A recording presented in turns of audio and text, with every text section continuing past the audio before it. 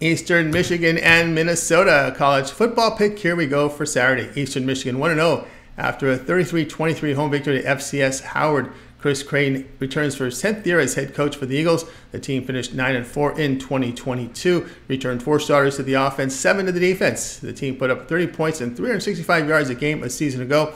On defense, they limited foes to 28 points and 377 yards a game. Returning are their top 3 running backs, but only one of their impact receivers. Quarterback Taylor Powell has exited the program. Sophomore Austin Smith is under center. 2 starters return to the offensive line with inexperience on the defensive line and secondary. Minnesota 1-0 after the 13-10 home victory in Nebraska. Down 10-3 late, the Golden Gophers really rallied for 10 points in the final 2.5 minutes. Poor offensive showing for Minnesota, rushing for just over 2 yards a carry. They did allow 4.5 yards per rush to the Cornhuskers, that limited their passing to 114 yards on 19 attempts. Sophomore quarterback Alan Kalemanis completed just 54% of his passes with 4.5 yards per attempt.